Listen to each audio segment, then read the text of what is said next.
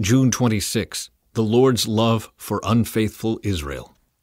But then I will win her back once again. I will lead her into the desert and speak tenderly to her there. I will return her vineyards to her and transform the valley of trouble into a gateway of hope. She will give herself to me there, as she did long ago when she was young, when I freed her from her captivity in Egypt. When that day comes, says the Lord, you will call me my husband instead of my master. O Israel, I will wipe the many names of Baal from your lips, and you will never mention them again. On that day I will make a covenant with all the wild animals and the birds of the sky, and the animals that scurry along the ground, so they will not harm you. I will remove all weapons of war from the land, all swords and bows, so you can live unafraid in peace and safety. I will make you my wife forever, showing you righteousness and justice, unfailing love and compassion. I will be faithful to you and make you mine, and you will finally know me as the Lord. In that day I will answer, says the Lord. I will answer the sky as it pleads for clouds, and the sky will answer the earth with rain. Then the earth will answer the thirsty cries of the grain, the grapevines, and the olive trees. And they in turn will answer, Jezreel, God plants. At that time I will plant a crop of Israelites and raise them for myself. I will show love to those I called not loved, and to those I called not my people. I will say, now you are my people. And they will reply, you are our God. Hosea's wife is redeemed. Then the Lord said to me, go and love your wife again, even though she commits adultery with another lover. This will illustrate that the Lord still loves Israel, even though the people have turned to other gods and love to worship them. So I bought her back for 15 pieces of silver and 5 bushels of barley and a measure of wine. Then I said to her, you must live in my house for many days and stop your prostitution. During this time you will not have sexual relations with anyone, not even with me. This shows that Israel will go a long time without a king or prince, and without sacrifices, sacred pillars, priests, or even idols. But afterward, the people will return and devote themselves to the Lord their God and to David's descendant, their king. In the last days, they will tremble in awe of the Lord and of his goodness. The Lord's case against Israel.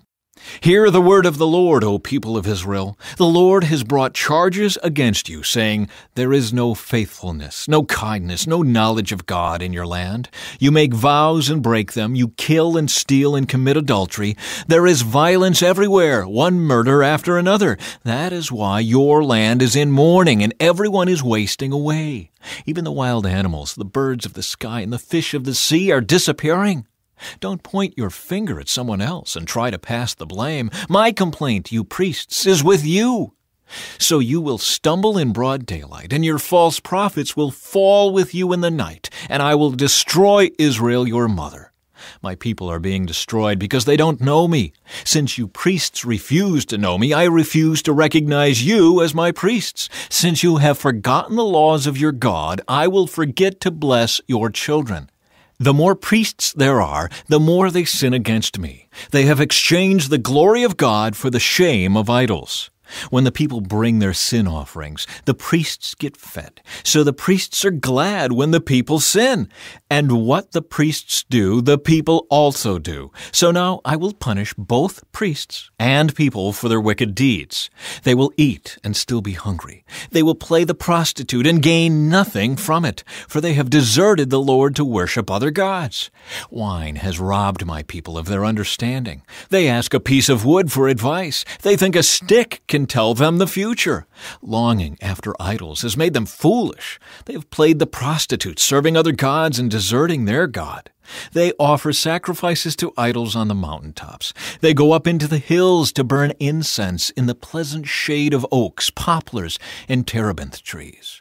That is why your daughters turn to prostitution and your daughters-in-law commit adultery. But why should I punish them for their prostitution and adultery? For your men are doing the same thing, sinning with whores and shrine prostitutes. Oh, foolish people, you refuse to understand, so you will be destroyed. Though you, Israel, are a prostitute, may Judah avoid such guilt. Do not join the false worship at Gilgal or Bethaven, even though they take oaths there in the Lord's name. Israel is stubborn, like a stubborn heifer. So should the Lord feed her like a lamb in a lush pasture? Leave Israel alone, because she is married to idolatry. When the rulers of Israel finish their drinking, off they go to find some prostitutes. They love shame more than honor. So a mighty wind will sweep them away. Their sacrifices to idols will bring them shame. The failure of Israel's leaders. Hear this, you priests. Pay attention, you leaders of Israel. Listen, you members of the royal family. Judgment has been handed down against you, for you have led the people into a snare by worshiping the idols at Mizpah and Tabor. You have dug a deep pit to trap them at Acacia Grove, but I will settle with you for what you have done. I know what you are like, O Ephraim. You cannot hide yourself from me, O Israel. You have left me as a prostitute leaves her husband. You are utterly defiled. Your deeds won't let you return to your God. You are a prostitute through, and you do not know the Lord. The arrogance of Israel testifies against her.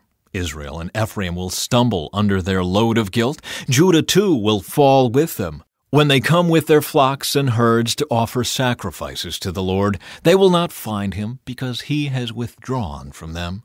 They have betrayed the honor of the Lord, bearing children that are not his. Now their false religion will devour them along with their wealth. Sound the alarm in Gibeah, blow the trumpet in Ramah, raise the battle cry in Bethaven, lead on into battle, O warriors of Benjamin. One thing is certain, Israel. On your day of punishment, you will become a heap of rubble. The leaders of Judah have become like thieves, so I will pour my anger on them like a waterfall. The people of Israel will be crushed and broken by my judgment because they are determined to worship idols. I will destroy Israel as a moth consumes wool. I will make Judah as weak as rotten wood. When Israel and Judah saw how sick they were, Israel turned to Assyria, to the great king there, but he could neither help nor cure them. I will be like a lion to Israel, like a strong young lion to Judah. I will tear them to pieces. I will carry them off, and no one will be left to rescue them. Then I will return to my place until they admit their guilt and turn to me. For as soon as trouble comes, they will earnestly search for me. A call to repentance. Come, let us return to the Lord. He has torn us to pieces. Now he will heal us. He has injured us. Now he will bandage our wounds. In just a short time, he will restore us so that we may live in his presence. Oh, that we might know the Lord. Let us press on to know him. He will respond to us as surely as the arrival of dawn or the coming of rains in early spring. O Israel and Judah, what should I do with you? Asks the Lord. For your love vanishes like the morning mist and disappears like dew in the sunlight. I sent my prophets to cut you to pieces, to slaughter you with my words, with judgments as inescapable as light. I want you to show love, not offer sacrifices. I want you to know me more than I want burnt offerings. But like Adam, you broke my covenant and betrayed my trust. Gilead is a city of sinners, tracked with footprints of blood. Priests form bands of robbers, waiting in ambush for their victims. They murder travelers along the road to Shechem and practice every kind of sin. Yes, I have seen something horrible in Ephraim and Israel. My people are defiled by prostituting themselves with other gods. O Judah, a harvest of punishment is also waiting for you, though I wanted to restore the fortunes of my people. Israel's love for wickedness. I want to heal Israel, but its sins are too great. Samaria is filled with liars. Thieves are on the inside and bandits on the outside. Its people don't realize that I am watching them. Their sinful deeds are all around them, and I see them all. The people entertain the king with their wickedness, and the princes laugh at their lies.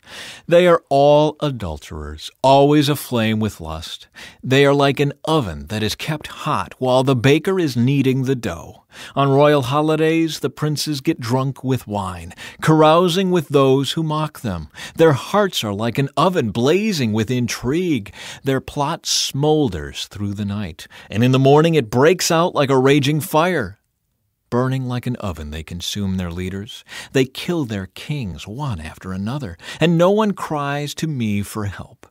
The people of Israel mingle with godless foreigners, making themselves as worthless as a half-baked cake. Worshipping foreign gods has sapped their strength, but they don't even know it. Their hair is gray, but they don't realize they're old and weak. Their arrogance testifies against them, yet they don't return to the Lord their God or even try to find Him. The people of Israel have become like silly, witless doves, first calling to Egypt, then flying to Assyria for help. But as they fly about, I will throw my net over them and bring them down like a bird from the sky. I will punish them for all the evil they do. What sorrow awaits those who have deserted me. Let them die, for they have rebelled against me. I wanted to redeem them, but they have told lies about me. They do not cry out to me with sincere hearts. Instead, they sit on their couches and wail. They cut themselves, begging foreign gods for grain and new wine, and they turn away from me. I trained them and made them strong, yet now they plot evil against me. They look everywhere except to the Most High. They are as useless as a crooked bow. Their leaders will be killed by their enemies because of their insolence toward me. Then the people of Egypt will laugh at them. Israel harvests the whirlwind. Sound the alarm. The enemy descends like an eagle on the people of the Lord, for they have broken my covenant and revolted against my law.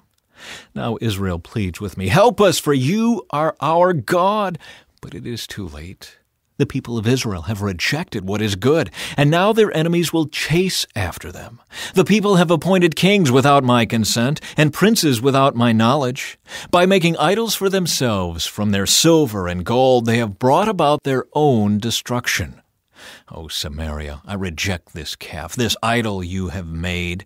My fury burns against you. How long will you be incapable of innocence? This calf you worship, O Israel, was crafted by your own hands. It is not God. Therefore it must be smashed to bits. They have planted the wind and will harvest the whirlwind. The stalks of grain wither and produce nothing to eat, and even if there is any grain, foreigners will eat it. The people of Israel have been swallowed up. They lie among the nations like an old discarded pot. Like a wild donkey looking for a mate, they have gone up to Assyria. The people of Israel have sold themselves to many lovers. But though they have sold themselves to many allies, I will now gather them together for judgment. Then they will writhe under the burden of the great king. Israel has built many altars to take away sin, but these very altars became places for sinning.